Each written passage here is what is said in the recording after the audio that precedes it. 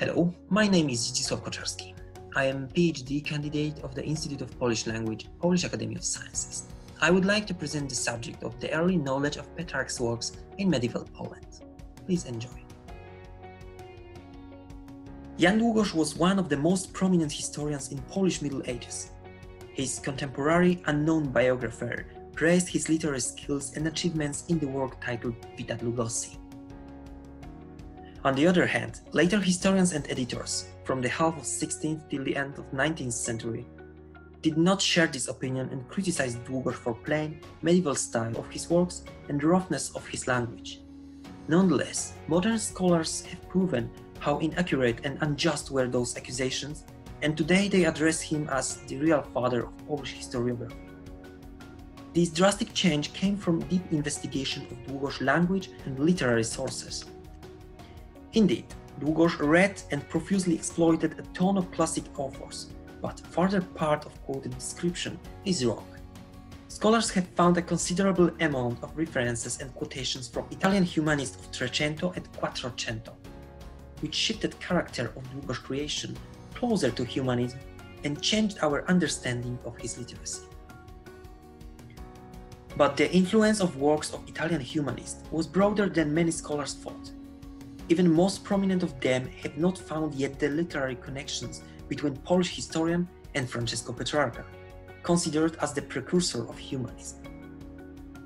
From the time of studies of Maria Kowalczyk, who has found marginal notes and signs of Długosz in manuscript BJ 444, comprising Petrarch's Rerum Familiarum Libri, known also as Epistolae Familiares, only one more scholar has found hidden quotation from it in the Długosz hagiographic work, Vita Sancti Stanislai. Our article therefore tries to introduce the issue of the presence and usage of hidden quotations from Petrarch works in the Annales Długosz opus magnum. We will present consequently the outcome of it, manners of exploiting those quotations, and the importance of this discovery for the question of literacy of Jan Długosz. We prepared application for the comparative analysis, which automatically simplifies works orthography to enhance the precision of analysis, and divides text into n-grams, sequences of n words. You can see the examples in the presentation. Then, we used application to reiterate these steps with the corpus of Petrarch, taken from the digital repository interbooks.eu. Finally, we compared n-grams from every text in corpus with Annales and received files with results, n-grams common for both texts. We were carefully looked through in search of the most likely community, basing on their length, rarity in Latin language corpus, the most probationary one was the corpus corporum, and variety of other restrictions, for example, occurrence in classic literature or Bible. The outcome of this comparison was the list of 84 quotations from 5 Petrarch's works. As far as the presence of Epistolae Familiares on this list was ensured, or at least highly expected, other finds were surprising. For some of them, we did not even know that they were known in medieval Poland. Our further studies have shown that one of the manuscripts with the remediis utriusque fortunae from Jagiellonian library has the actual marginal notes and signs of Jan Długosz, which corresponds with the found quotations. We could not find the manuscripts of the Viris Illustribus, Epistolae sine nomine, Posteritati, and the first part of Epistolae Familiares, used by Długosz in his work. However, regarding the limits of this article, we shall now leave these codicological deliberations and proceed to philological analysis of the Polish historian's manner of quoting and exploiting the works of Petrarch in Annales. Annales Jan Długosz opus magnum is the one of the biggest chronicle in whole Eastern European medieval historiography. It was produced nearly 25 years and describes the history of Poland from the legendary times, before the Christianization of Poland, till the last days of Długosz's life. The historical matter is embraced in first 10 books, while the books 11 and 12 present latter decades, 2 great conflicts with Teutonic order during the second one, 13 Years' War. Długosz was performing duty of royal envoy and negotiator on peace treaty, and other important events of those times, Hussite Wars, Ottoman threat, etc. Still, the Poland and its history is the main axis of this work. Historian sources included own observations and memories of his entourage, documents, as the notary of Cardinal Zbigniew Oleśnicki, and then the king's counselor and the teacher of royal hair. He had the remarkably easy access to diplomata and state and episcopal letters, older Polish chronicles, and works presenting universal history. The main goal of Długosz was to present Polish history in the prism of universal history and to depict exempla from it, both eminent and shameful ones.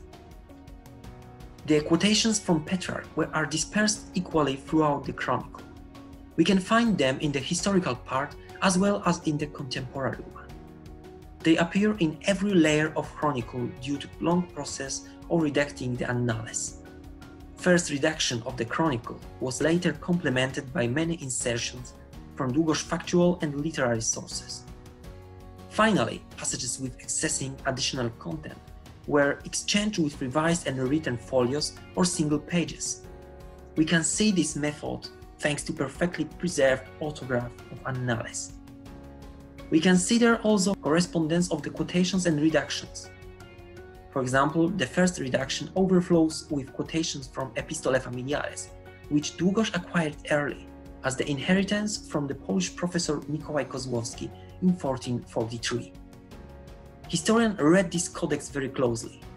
Evidence of that thoroughness is constituted by 536 maniculos and 26 marginal notes written by himself in the manuscript. Many of these mnemotechnic signs, evidently left during few consequent readings, refer to engrams found by our application. One particular passage provides the additional evidence of this careful reading of Epistolae. Długosz narrates the argument between Duke Mieszko III and his lieges and the tenor of Bishop Getko oration addressed to the ruler. Story and the speech are taken from the older Polish chronicle, Chronica Polonorum of Wincenty Kadłubek. But Długosz, according to his style, rewrites it and expands it. His narration is the element of the first redaction, but there are also some additions from the second one. The main text is written by one of his scriptors, and the marginal supplements are written by Długosz himself. Some sequences from it were denoted by our application. For examples, please look on the presentation. The most conspicuous issue here is the length and the accuracy of these quotations. Historian takes long word sequences from Petrarch's text almost literally, often maintaining the original wide context of it.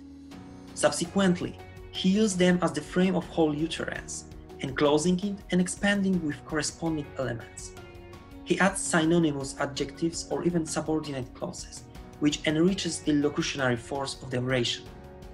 Quoted sentence can also constitute a core of the utterance, which in this case is expanded with initial expression and closed by quasi-biblical thought on the justice of God.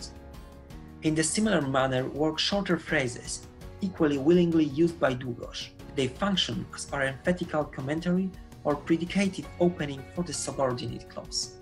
As for the accuracy, we can observe that historians often split quoted sequences or commingle their word order. He exchanges sometimes single words with exploited phrases for the more suitable ones in the specific situation. Superbiam for avaritiam, Jerusalem for Polonorum res publica.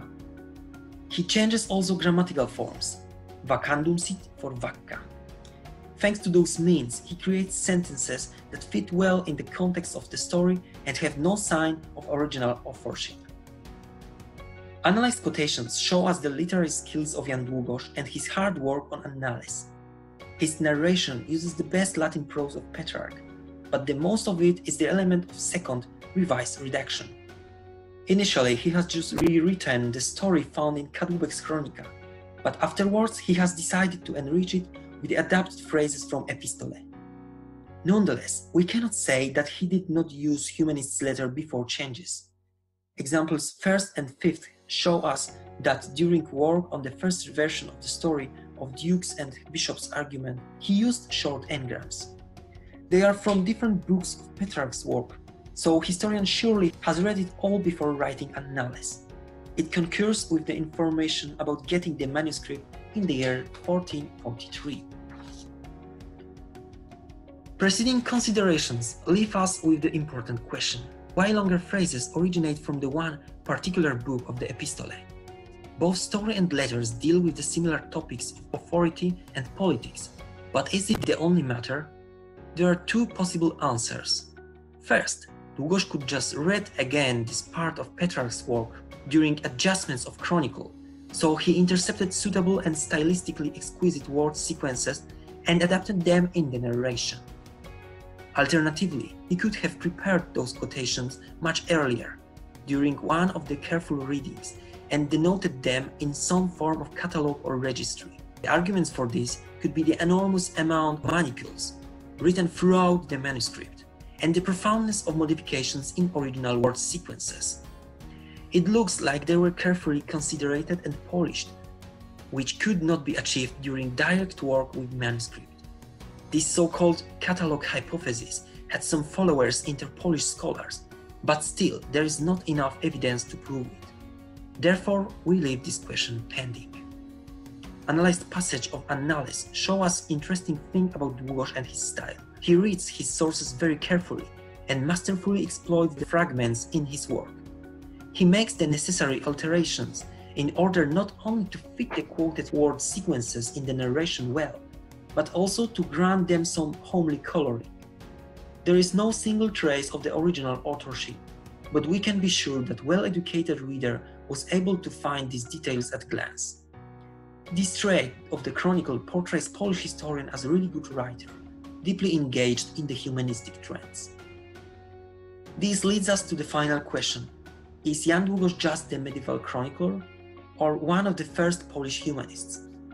Author of Vita Długoszy is sure that he avoided humanistic works, but prior discoveries of his contemporary sources and our analysis show us something totally different. Even the quoting manner is far from medieval scholastic system, where reference to authority of quoted author was all important.